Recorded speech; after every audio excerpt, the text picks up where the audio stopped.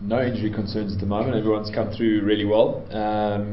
I think we've got a good idea of where we want to go, but I think we'll just clarify all of that this afternoon and announce it to the guys this evening. You're deciding on extra batter, all-rounder or extra bowlers. I think we have a lot of options available. It's just which one we feel will be right suited to these conditions and this stage of the series, I guess. I think it's been good to see how all the guys who've come in, how hard they've trained, the performances they've put in the warm-up games and through training. It's been good to see. Their standards have been really high, which has been encouraging. And our sessions have been really intense. The intensity of training, certainly yesterday, the guys ran in hard and the batters looked good. So I think all of us are really excited to get the contest started now. Yeah, I think there's forecast of pretty warm weather throughout the test. I guess Centurion is always a pretty good wicket. It's had a little bit more in it of late over the last few test matches that we've played at this ground. But if it is hot, it does become a good batting surface through the test match. But so far, I think just looking at it yesterday, it looked like it might potentially have a little bit in it.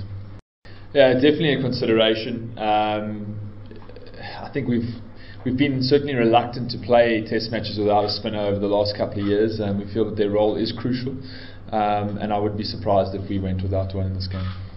I mean, I think that's normal for us. When we play in South Africa, it's always an interesting decision at the toss. I think no matter what, now you just got to do it well. I think as I've said before, I think as a team we've felt that we've got enough bases covered that no matter what we have the ability to front up and put in performances. So I don't think we fear the toss as much as maybe we did years and years ago. We feel that we've got enough bases covered to be able to perform. But hopefully, we can just make the right decision to get us off on a good footing tomorrow. From my perspective, I feel that we're well prepared. We've trained hard. We're well planned. And obviously it's always going to come down to the cricket and how well you execute your skills. Obviously in series like this, it's going to be intense. There's going to be moments of pressure, and I feel that our breaking point as a team has certainly extended over a long period of time. We have a great ability to handle pressure and still perform at a high level, and I'd like to see us hopefully continue that in the next 3 tests.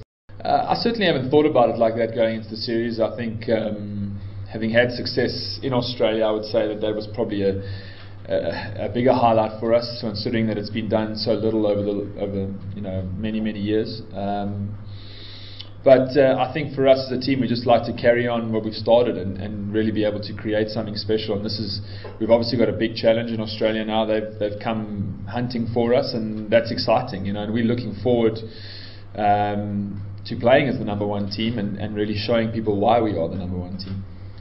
I certainly improved from a couple of days ago when we first arrived here, but I think a bit of sunshine generally does that as well. It seems like, I've said from the start, I think the wicket's going to have some pace and bounce, there's no doubt about it. I think it naturally does here in Centurion, but I think it's a pretty good wicket. It's tough to start as a batsman, but generally you've got a fast outfield, pretty small ground, so if you can do the work early, once you get in, it's quite a nice place generally to bat here.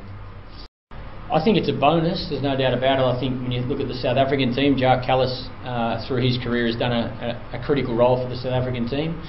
I think we've seen through our most recent series against England back in Australia that Shane Watson didn't bowl as many overs as a lot of people would have expected. So I think it would be a bonus. Ideally you'd love every batsman in your team to be able to bowl.